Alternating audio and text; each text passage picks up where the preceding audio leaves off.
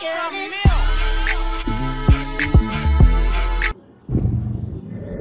guys, it's Kate. Welcome back to my channel, or welcome if you're new. You're most likely new because I haven't posted in such a long time. My last upload was in July for a 4th of July vlog, and a lot has happened since then. Like, a lot has happened. And the place that I'm at right now, I want to take this opportunity to really consistently upload. And I say this all the time, but like, I'm just at a place where I can upload or can record stuff. Like, you know, I've always been the one, and it could be because I'm Filipino, but I'm always wanting to capture the moments, whether it's taking photos of everything: food, family, flowers, trees, skies. I've always wanted to capture the moment, and like, I've always wanted to have a YouTube channel, and not thinking anything like it's gonna be a source of income, but I just wanted to capture the moment. And so yeah, I'm uploading this video, or I'm recording this video, and have goals to upload it and upload more videos. But as of right now, I wanted to start off with this video, which is a life update video, because a lot has happened since July of 2021, and life was really living. Life was just lifing, right? And yeah, so I wanted to take a time to kind of go through what happened, and it's pretty therapeutic, at least for me, to reflect on the past year. It hasn't been a full year, but a lot has happened, and so I just wanted to reflect and just explain what happened and why I stopped posting. I was already inconsistent, but this was just like, this was just something else. And so I'm gonna start. And so July 2021, I was gonna say 2014, July 2021, we were in a rough, it was already rough. Like, the year was already testing me and testing those around me. And we were in transition to move from my boyfriend, now fiance, from living with his parents to moving in with my grandparents. And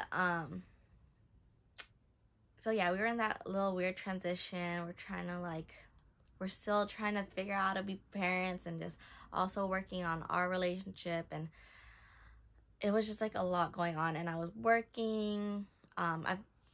Since being a mom, I've worked remotely, and so you may think it's like easy, but like, staring at the screen for like the majority of the day is very energy draining. And then having to take care of our daughter, you know, it was a lot. And my firstborn right here, no, my dog and my daughter.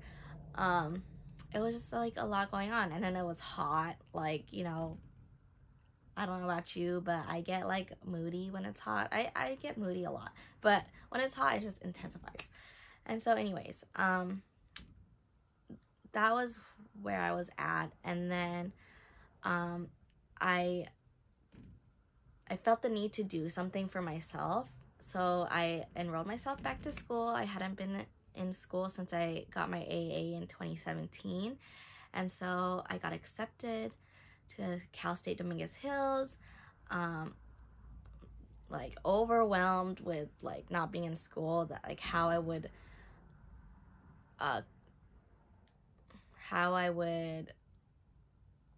do going back to school. Like, I was just really nervous, because my brain at that point was just so mom brain, like forgetting, and just like everything about my daughter, which everything is always about my daughter, but I was just really nervous. So I had that, but I got the courage to enroll.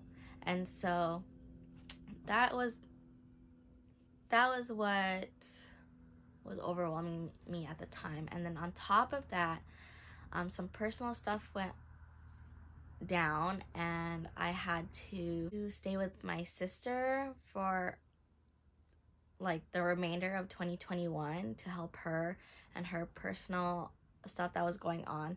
So I had my daughter and I stayed with her and my niece and nephew. And that in itself was another like stressful, overwhelming thing, because me and my sister's relationship was not good. Like, it was almost non-existent at that point. I mean, we were like kind of talking here and there because we did both have kids of our own, and like, you know, we were trying to build that, but there was just so much unfinished business and, you know, grudges and like hurt there, that I didn't know what to expect, but I knew that I had to go and help her because of the circumstances that she was in.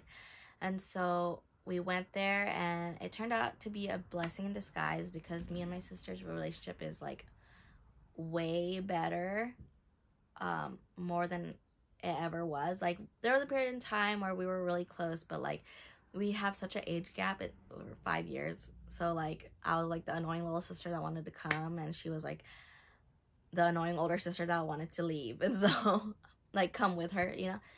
And so anyway, so then we stayed with my sister, and we were there for about 2 weeks, maybe 3 weeks before my fiance I'll get to this later. My fiance and his dad came to pick up our daughter, so that they could take her to her appointments that were upcoming, because she struggles with eczema, and she was like a year and a half, so it was like time for her year and a half appointment. She also has food allergies, so she had an allergist appointment.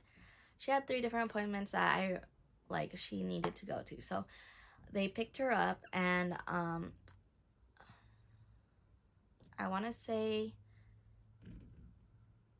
it was about a week or 2 after they picked her up that my father-in-law passed away, unfortunately. And that was just such, oh my god, like the stress of it all. I had just started school, because at this time it was now August and school started, and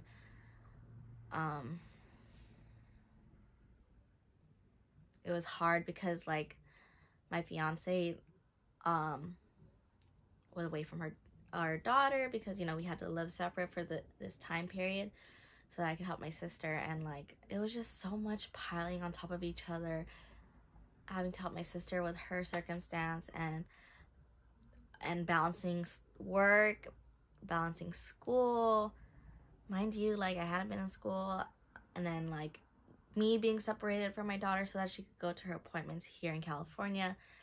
Mind you, my sister lives in Nevada, so it's close but not close. It's far but not far, you know. And yeah, and so like just finding out that he had passed away when I just saw him, like he literally picked up my daughter with my fiance, and then you may not know this, but my fiance is Samoan, and if you know anything about Polynesians, Samoans, it's all about family. It's all about family. And for context, we had lived with them for a majority of our time, or our time together has been there, and him and my mother-in-law helped us like with our daughter, because we were first-time parents, and like their first-time grandparents, and like, yeah, so just living in them even before having Kiana, like it was just like a sense of stability, because I hadn't experienced like living in a 2-parent household with the kids. And like, I mean, every family has their issues, but like they're so strong. They are such a strong unit, and like they made me feel like part of a unit, and they were really great examples of what I want my daughter to experience in our little unit.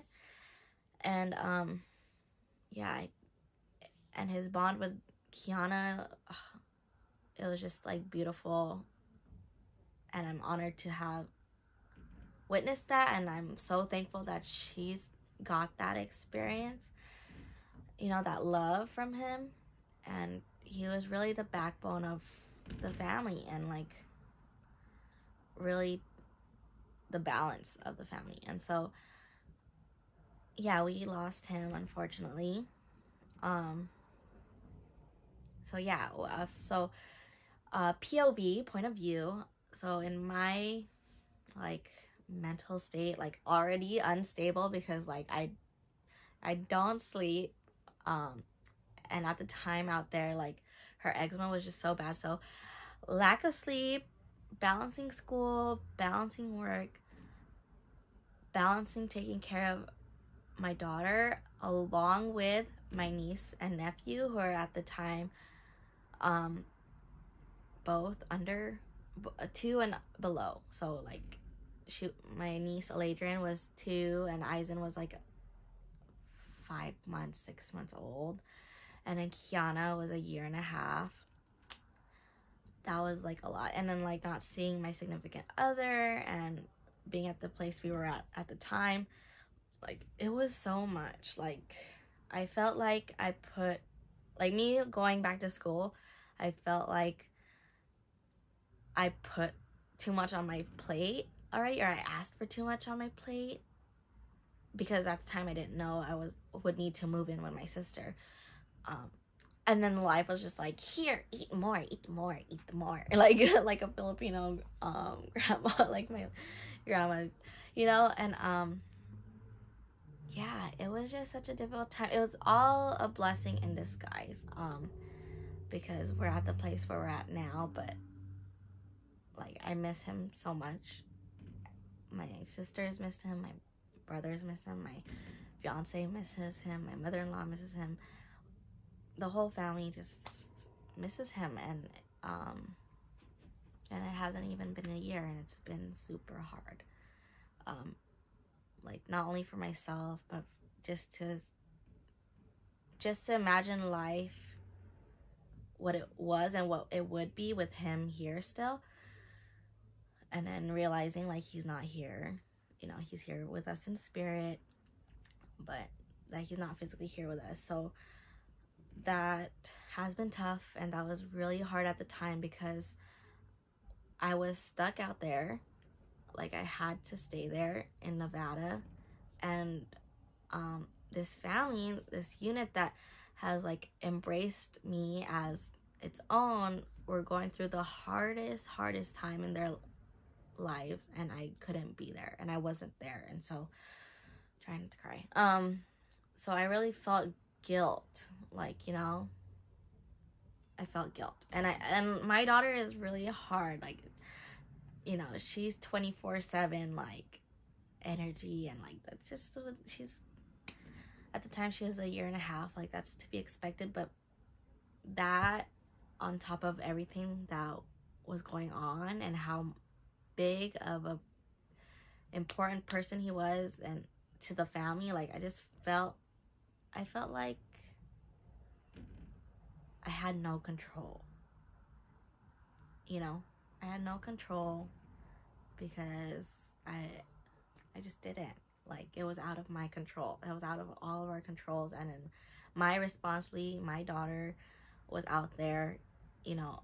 Of course they willingly, like they love her, and they said like she was like helpful through hard times, because like it was a way of distraction and whatnot. But I just felt really guilty for not being there, because they've always been there for me through like my ups and downs, and I felt like I would be there, you know, if I could, and I couldn't. So so that period of time, then my sister and her kids and I were able to come out here. We came out here just in time for the funeral and the memorial and whatnot, and we were only here for like a week, and that was just, it was beautiful to see how everything, you know, the love and like the energy, you know, of everyone just talking about him, and like, you know, it was bittersweet because obviously we lost someone we love dearly. And so, anyways, so not fast forward, but to continue on, we ended up going back. I took my daughter with me. My fiance was starting his job to become a truck driver, and so yeah. Or it was Valentine at this time. Luckily, I have two lovely friends. Shout out to Allegra and Bev for taking her in, and then also my cousin and Kiana's godfather also took care of her, so they split the time. And luckily, because she is also 24/7, you know. But yeah, anyway, so we my daughter and I went back with my sister and her kids to Nevada, and I continued to stay there to help her out. And it is hard. It is so hard to take care of three kids. Like, I thought I was already stressing just taking care of one kid and a dog, but it was just me and my sister out there, you know.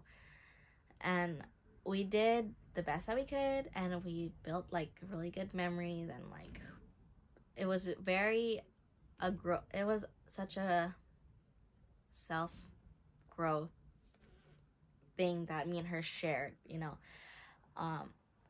because her and I both haven't experienced growing up with our mom around and stuff like that because of personal stuff. I mean, my mom lives out there too, and I got to see her. My brother lives out there. Unfortunately, I didn't get to see him. And that was just like another like low blow. I feel like that I didn't get to see him while I was out there for the remainder of 2021. Anyways, we went out there, and I was just stressing out on school, stressing out on work, stressing out on like not having sleep. Like, it was really bad. But I mean, I'll do anything for my sister, and she would do anything for me, and that's just what I had to do. And it was so cute. We had some fun moments, and the kids had some fun moments. I'll try to insert some clips here, but I wish that I at least like not vlog for the sake of like posting, but like recorded more for the sake of the memories, because me and my sister have not lived together since we were kids, and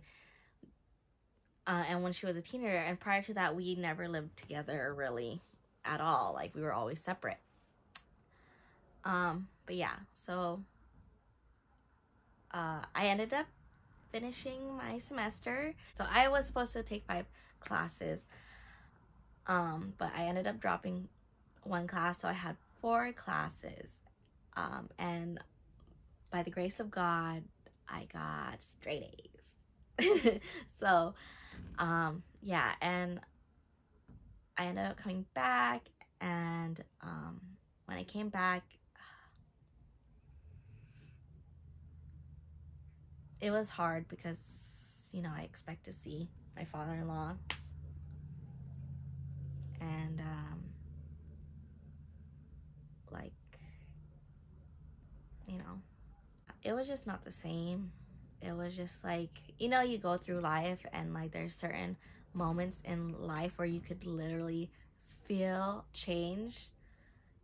It's the wind of change. Like, you could literally feel it. And yeah, so moving on to New Year's, or like the new year. I'm still working. I decided to quit my job though, and also take a break from school. And that really bursted my bubble because I was like, hadn't been in school since 2017, took 1 semester and already taking a break. But it was a much needed break because I was so burnt out. Like, I was just mentally burnt out, stressed out. And I needed to take a break. I needed to focus on my daughter, my dog, and my fiance. And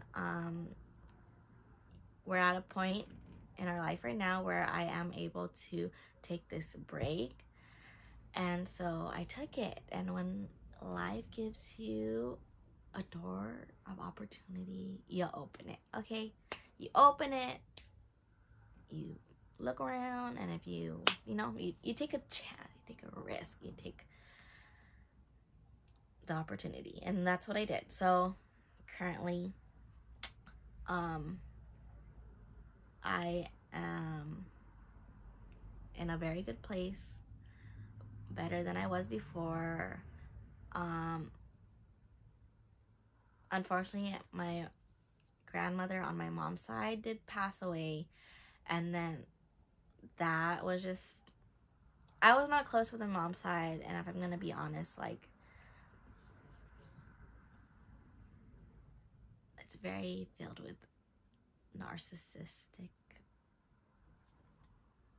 toxic vibes. But my cousins on that side, they're great. So we've recently had a group chat on Instagram, and like, we're building our cousin bond.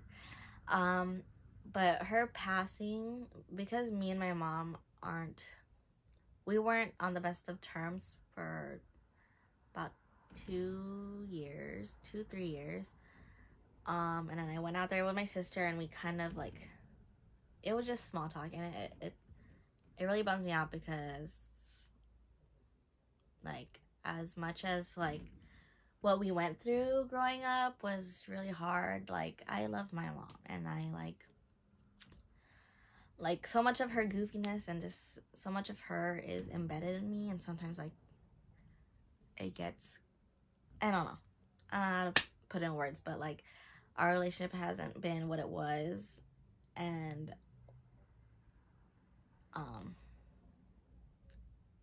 yeah, but I mean, anyway, so when her mom passed away, like, because I was there for her when my grandfather passed away, like, and due to COVID and stuff, like, I couldn't be there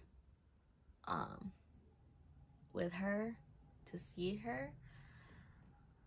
But I really wish it was more so just to be her support, because I really don't. That's just a whole can of worms, a whole can of snakes that I really I'm not trying to open. But yeah, so that happened recently.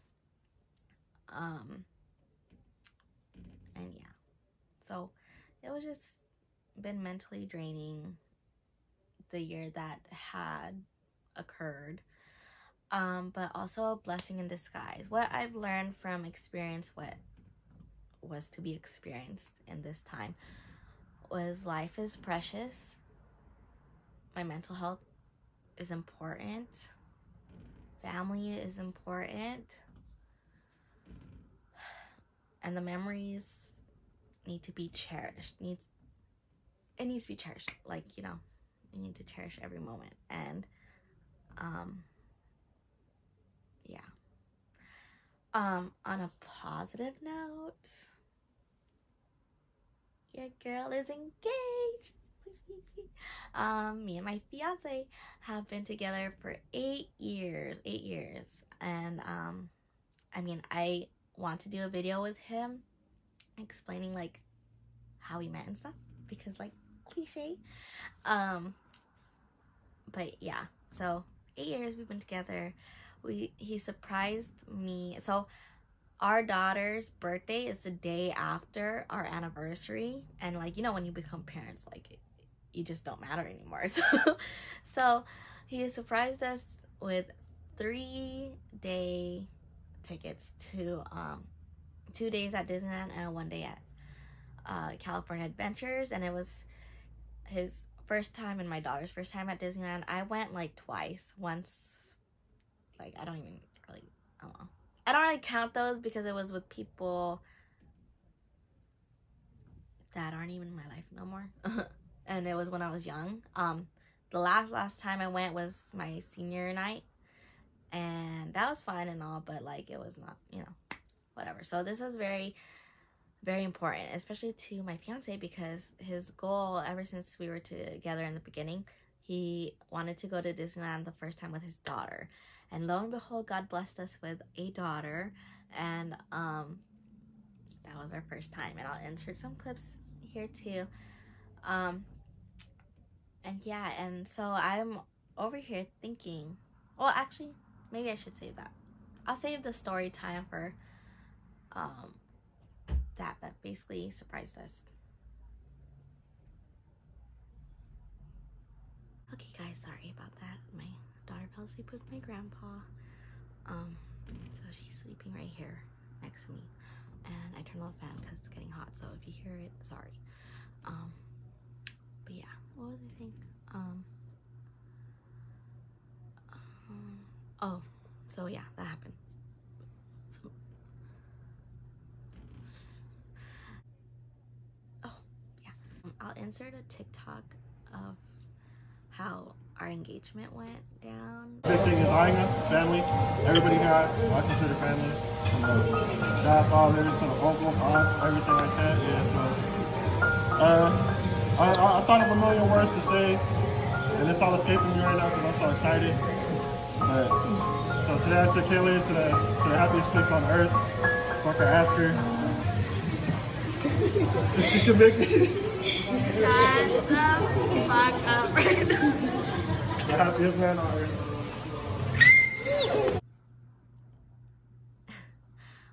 I'm really happy to be engaged. Like, it's been 8 years, like, but I already feel a part of the family and whatnot.